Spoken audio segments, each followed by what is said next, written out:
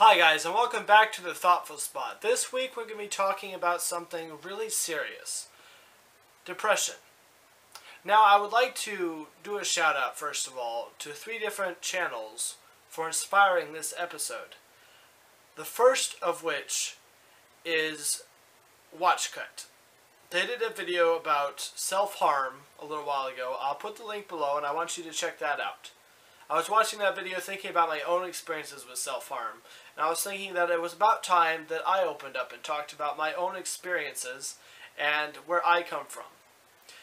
Now, the second video I would like you to watch is Matthew Santoro's new video, which I will also attach a link for, where he talks about the dark side of his life, where he talks about the issues that he is dealing with and how he is asking us all if he is alone. And the third video I'd like you to watch is my personal solution, or at least a step on the way to a solution, by Justin Scard. I will also attach this link below. All 3 of these links will be found below. But it is called The Quest for Positivity, and it is where a man who has been through some hardships with marriage, who has been through some hardships financially, decides that instead of letting that weigh him down, he is going to make a decision, an active decision, to look for positivity in his life. This is the Thoughtful Spot. Thank you for joining me.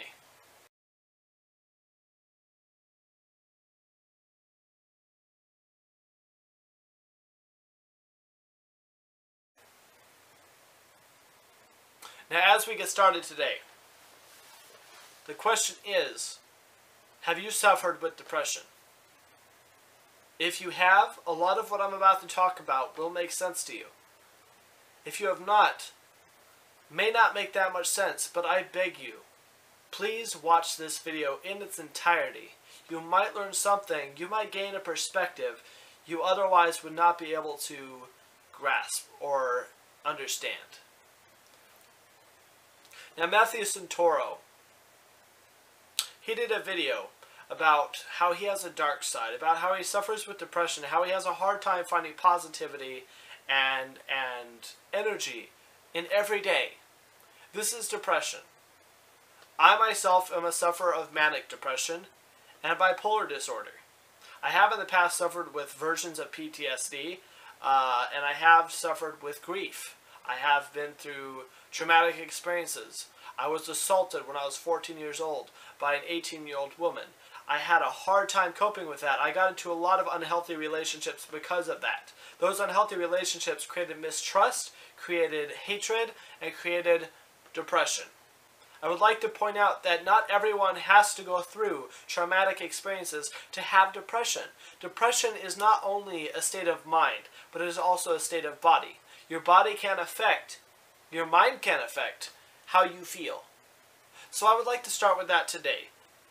Now, for those of you who are depressed, who are looking for help, the first thing I have to say to you is you are not alone. I am here. My email is below. If you are ever thinking about taking your life, self-harm, or just need someone to talk to, please feel free to shoot me an email. I would love to chat with you. The only thing I ask is please, if you contact me, be open to growing and changing. I do not mean to be harsh, but if you choose to be a victim, there is nothing I can do for you. And I would suggest that you seek a professional. I am not a professional. I have no degree. All I can do is talk to you. All I can do is offer insight. But if you'd like insight, and if you'd like to start working on yourself, please feel free to contact me. Now, talking about the second part of things. Everyone suffers with depression differently. As I said, there is a state of mind and there's a state of body that goes with depression. Again, I'm not a doctor, I'm not a psychiatrist. This is my personal experience.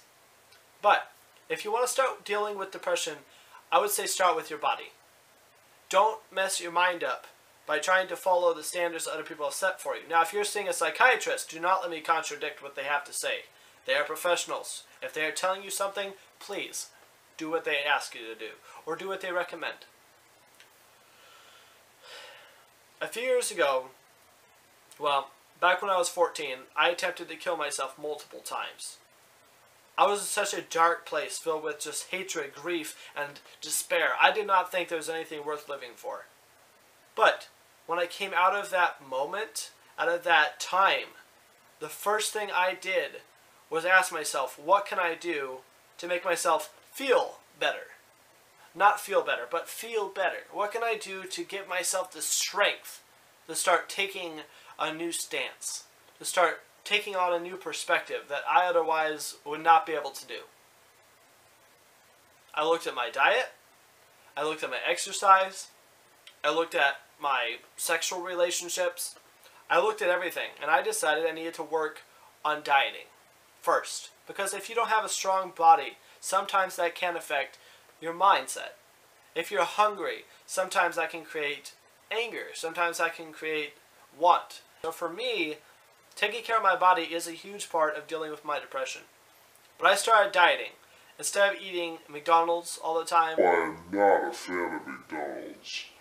I stopped eating a lot of junk food, a lot of candy, a lot of sweets, just in general, cake, pie, etc. First thing you can do is start dieting.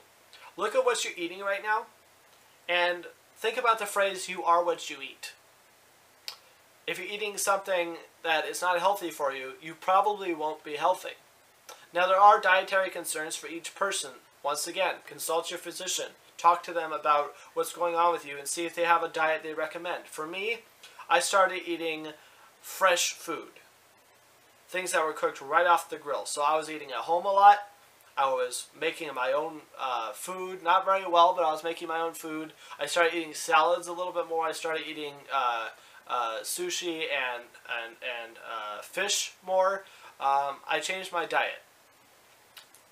Now, bottom line is, I'm not going to give you my entire diet because I don't know if that will work for you. I don't want you to be like, oh, well, James said I should try this, and I'm going to try this, because what works for me may not work for you. I cannot say that enough. But it worked for me. My diet improved. My energy level improved.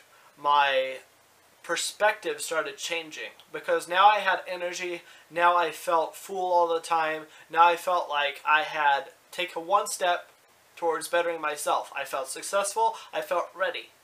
Because of that dietary change, my mindset started to change as well. Now, once I had my diet steadied out, the next step was to try and figure out what I needed to do mentally. So I started going to the gym, and I started hanging out with some of my friends a little more. People that I had neglected because of my issues. This is high school still. I started running. I started doing track. I started taking up martial arts a little bit more. I never had a full dedication to martial arts, and I'll just be honest with you on that. Because of the situation with my family, because of some anger management issues I had, because of some friendships at school, because at the time that my father was teaching martial arts, we were not always on the same page. I did not do martial arts as much as I want to, and I recommend to anybody dealing with confidence issues, anybody dealing with thoughts that they are worthless or thoughts that they are unsafe, please try martial arts. That's my advertisement for the day. But anyway, I started running, which really helped me. I built up my endurance, I built up my stamina, I built up my confidence in myself. I was in shape. I was able to enjoy my relationships more, both romantic and otherwise, and that improved my next step, which allowed me to realize I am able to do something if I put my mind to it. I improved some of my friendships, not all of them, but I improved some of my friendships, and one of those friendships that really helped me through high school was Chris Kallstrom, who you have seen in my videos and who is still one of my greatest friends today. I was able to find in friendship and in sports that I could set a goal and I could accomplish that goal. So, I started with dieting to build my strength, and I started building relationships, and I started building my body, so that way I knew I could accomplish something if I put my mind to it. Now, if you've gotten your mind to a place where you can start working on changing your perspective, my recommendation for you is to find something you believe in. Now, for me, this was Christianity. And as I grew and evolved, if you will, I began to drift away from that, realizing that it was limiting what I could do. Now, I'm not saying go out and find a religion.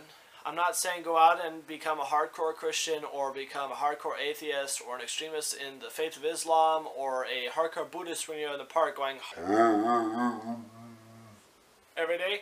But I am saying find something you can believe in passionately so you can start pursuing that thing. Because you've already proven that you can accomplish something for yourself. But now you need to prove that you can accomplish something with others. Because the thing about the world is, it's not just a world where you can lock yourself in your house, sit there and watch Netflix, and cry and eat ice cream. That's not the kind of world we live in. You do have to go out. You do have to get a job. You do have to accomplish something in your lifetime. And the only way you can do that is if you can take and give.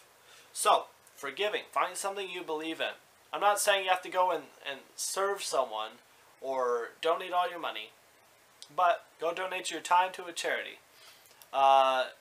See how that feels. Go find someone that you can spend time with and mentor. See how that feels. Start a YouTube channel and share some of your feelings and get some feedback and work on self-improvement. That's what I'm doing.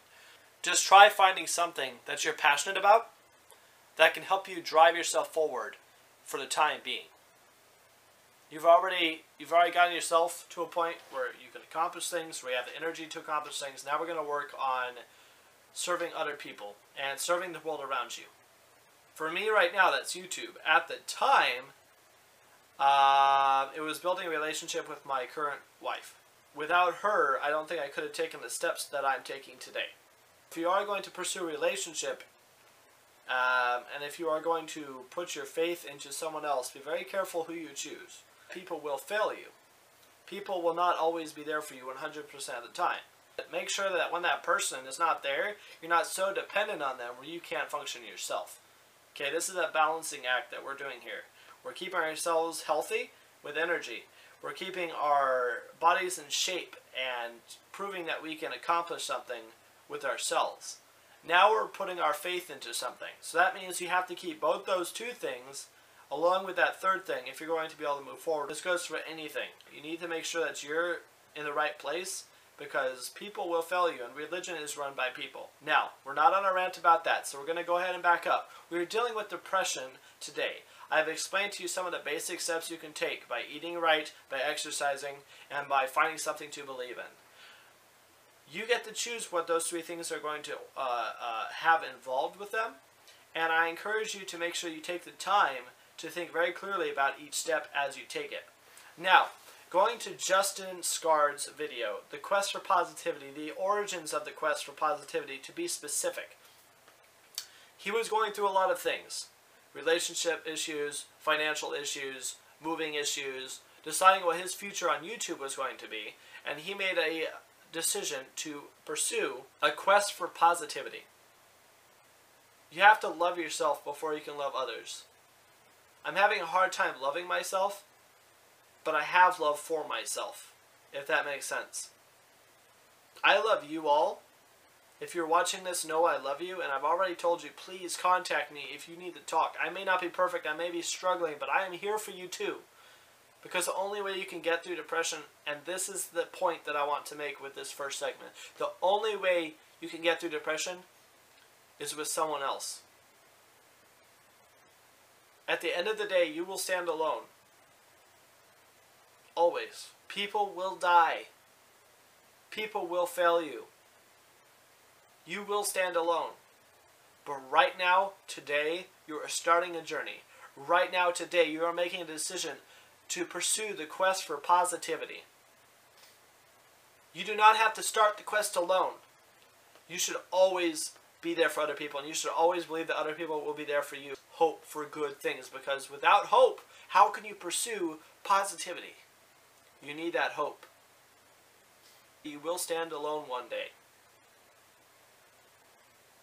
Whether it's at home at night, one night when you're struggling with your depression and you have a knife or a gun with you. Whether it's at the movies where you're sitting there watching a chick flick by yourself wondering if you're ever going to find love. Whether it's at a graveside of someone you've lost and you're remembering all the things that you had with them and realizing you will never have those things again. You will stand alone.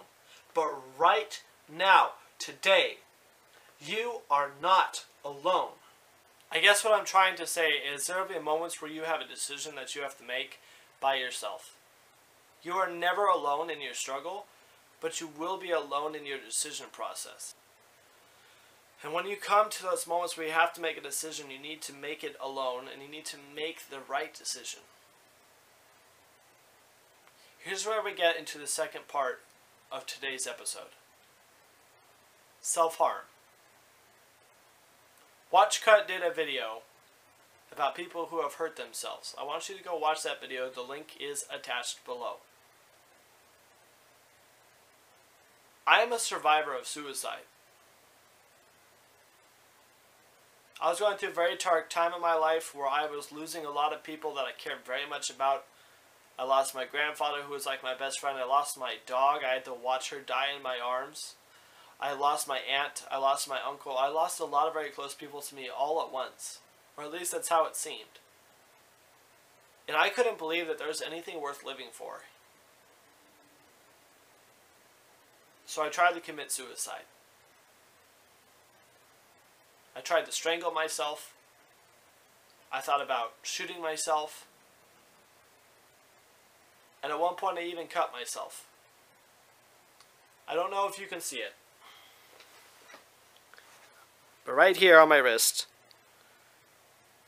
there's a cut. And how that happened is I was working at a friend of mine at one of my friend's houses, and they had a piece of metal on the wall, and I was trying to get down a piece of equipment to work with. My hand came down on the piece of metal, and I accidentally cut myself. And it hurt. But I liked the pain. So I lifted my hand off of this, and I could see all the way down to the layer underneath my skin. I don't know what that's called, but I could see down, and I could see the strands, and I could see the blood, and it was starting to ooze out. And I enjoyed that feeling. I enjoyed feeling something. And so I looked at that for a second, and I took my hand, and I put it back down onto this piece of metal. I did that 2 or 3 times before I went and I asked for help, and I got it cleaned up.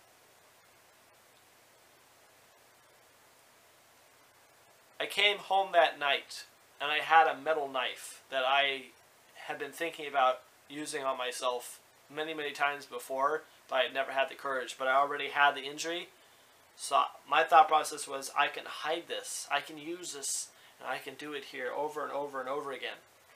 So I took the knife and I held it right above my palm, right above my wrist, and I placed it into the groove. It was still fresh enough I could do that. I stuck it in there, and I was about to pull it through, but I remember that the day before I'd had a conversation with a friend where he said, if you ever need anything, call me.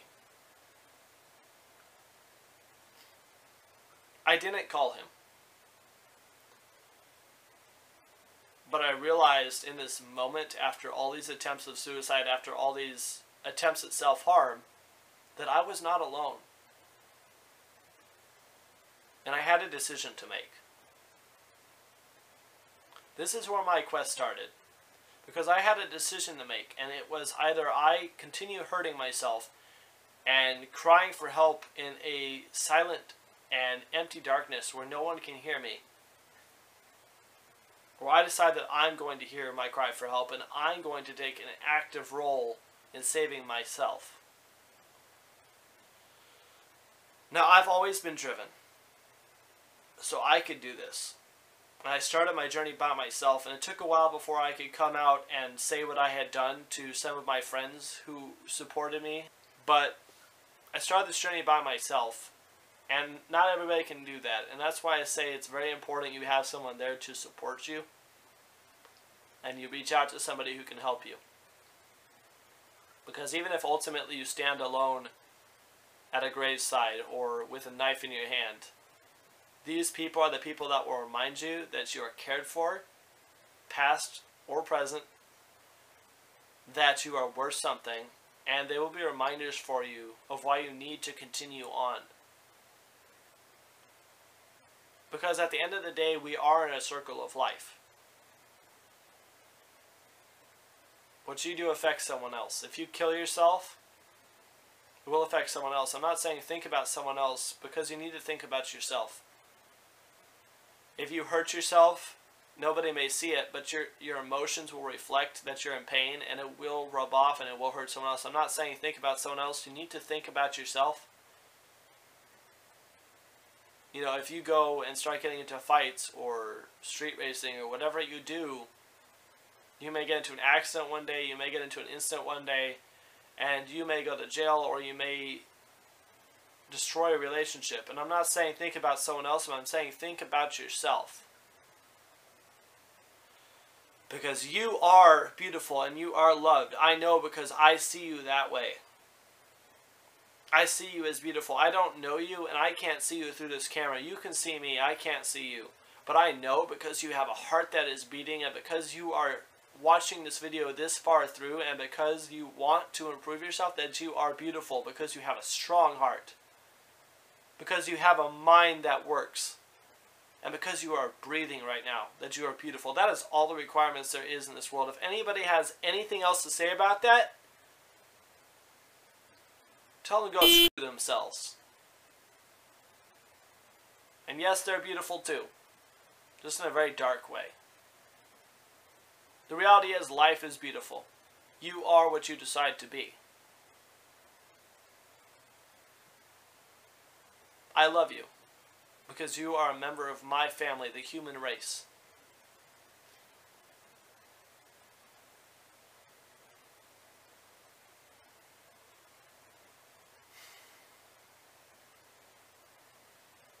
Pros and cons of self-harm. Pros. If you kill yourself right now, it's over. No more suffering, no more pain. Pros. If you cut yourself, someone might notice, and you might get the attention you long for, that you need. Pros. If you get into destructive relationships, you can feel alive. You can feel like you are going through something. You are experiencing something. Pros. If you survive suicide,